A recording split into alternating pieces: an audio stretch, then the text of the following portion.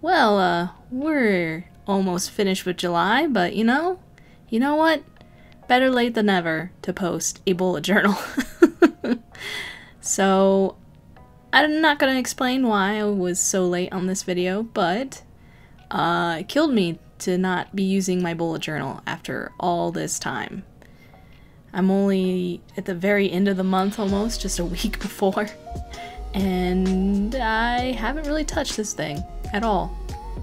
Life got crazy, stressful, stuff like that. Excuses, I know. But the theme is my birthday. Since July is my birth month, I did have a good birthday. Figure it'd be a little cute and just draw a forest scene with a bunch of animals celebrating possibly the bear's birthday, I think. I'm not honestly sure whose birthday it is on this picture, but they're all having fun, and it's cute and adorable, and I think I like the bear the most. I didn't really plan out this picture very well, in my opinion. I mean, I planned the sketch out, but the color schemes, I wasn't really feeling them. I mean, it's just a normal forest scene, but something about it just didn't sit well with me at the very end of this picture. Maybe because I'm not used to drawing so many characters in the scene, at least different colored characters. I don't know. At least with that's acrylics. I'm used to doing it digitally, but acrylics is a bit different. But I definitely felt like I was really rusty when I was doing this. I hadn't done anything art related in a while, and so while I was painting, I just felt like I was making every mistake, like I was supposed to erase the sketch a bit so the lines wouldn't show through the paint. I didn't. And then, like I said, I didn't plan out the color scheme very well, so I made a lot of mistakes while I was doing that. And also, my camera settings are not correct. So the colors on the camera keep changing. I tried to fix this in Premiere. It was just too difficult to even do. Yeah, it was an adventure. Because I have a video camera now for my not my live streams, for my time lapses like this, for just art in general, because I was tired of using my vlogging camera, basically, for this. But my vlogging camera had the best settings because I sat down and figured it out. Well, this camera, I'm still figuring it out. I've never really played with a video camera before, so it's definitely an experiment, for sure.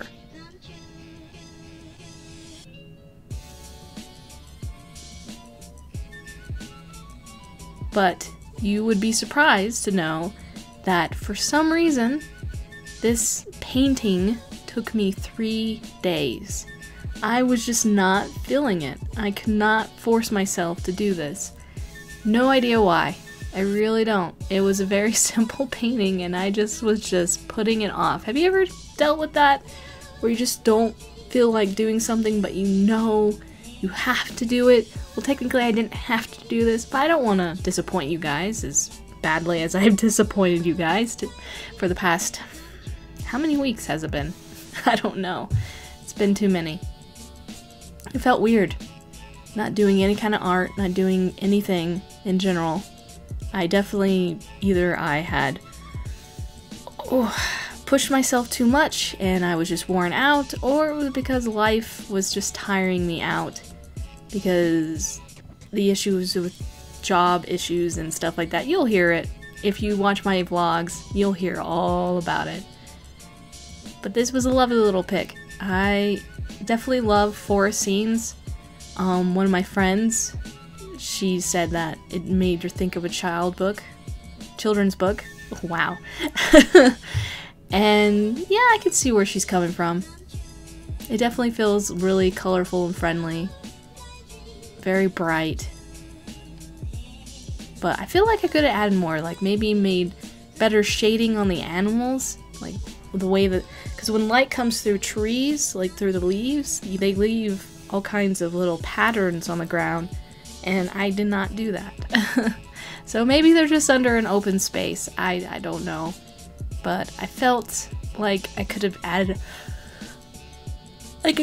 more to this. Oh my god, my yawning, still something that doesn't go away. After all this time, I still yawn during these videos. It's a curse, a never-ending curse, and sometimes I have to try to hide it.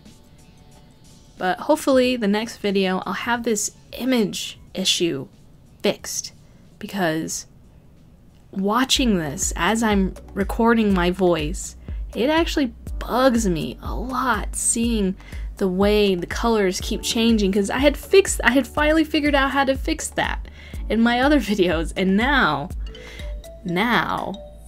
it's back. I think it's something to do with white balance, exposure, shutter speed, because if you watch my hands close enough, sometimes you can see like this weird blind effect as it goes. I shouldn't be pointing these things out to you. Why am I doing this? But I critique myself. I have to. And I feel like I could have done better for you guys. So, if you want, just ignore me complaining about art as you watch me do art. Lovely. But my birthday was great. Well, kind of. It was a very quiet birthday. Which, you know, could be good, but, you know, it was my big 3-0. I am now officially 30 years old.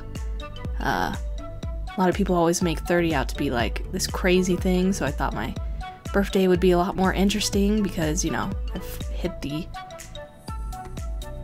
moment in life that's crazy, but it wasn't.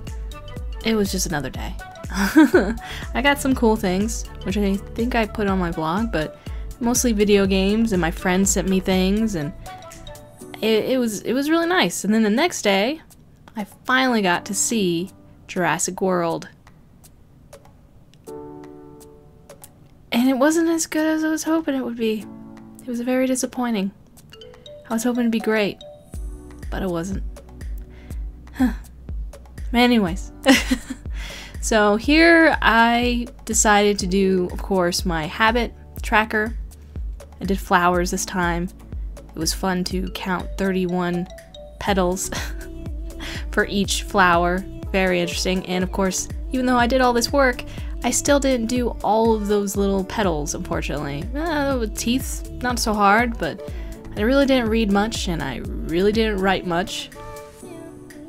I really need to remedy these issues. But, you know, we're human.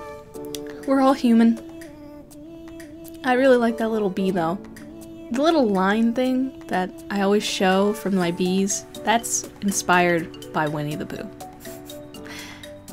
All of the Winnie the Pooh books, I think movies as well, does that little line after the bees. And here's a mistake I actually did on my work schedule. Usually I put the days, like Friday, Saturday, Sunday, blah blah blah, on the little strip, and then put the numbers of the days on the left side. I realized that way too late and didn't feel like changing it, so, you know, something different. I guess I could just write the numbers by, or not numbers, the days, but I think that would be too much. That'd be too much work. Way too much work. And because there was just so much paint on the other side of the page, the work schedule was kind of billowing above the page. You can just barely see it. And here is my mood tracker. And when we come back to this mood tracker, you will notice that there's definitely a mood change, because if you see my dinosaur one from last month, there was a lot of stressed colors all throughout. Oh goodness. But now, it's much more happier. I feel a lot more settled than I was for a long time. It's so nice to not be so extremely stressed over life. Just to chill for once in a blue moon, which is how me doing these bullet journals happen again. And I picked the most easiest tasks I could for the goals. I figured because I don't have much time you know, I need to do something different. And then this, now you get to see my full schedule for dailies, the way they look, because usually you only see a couple days. But I skipped to basically this week to make it seem a little less claustrophobic on all those pages, because they're going to be a bunch of empty pages. But anyways, this is my journal. It looks still good, in my opinion, for something that I'm only going to be using for another week and a few days. And then you'll see my next one very soon. So I'm sorry for making you all wait, and I hope you can all forgive me. But the next one coming is coming very soon. So I'll see you guys here in a bit. Bye.